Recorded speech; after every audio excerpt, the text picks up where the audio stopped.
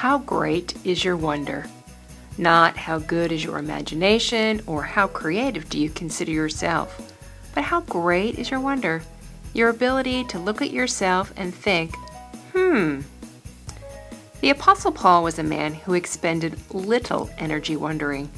He either persecuted with passion or, following his life-transforming experience, preached with purpose. Portions of his letter to the church in Rome, however, invite us to wonder, to consider how our beliefs line up with our actions. This Sunday is the first day of Advent and marks the official beginning of our preparations for the birth of the Christ child.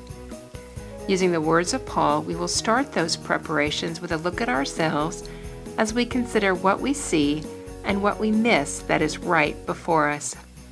Chances are you will be surprised.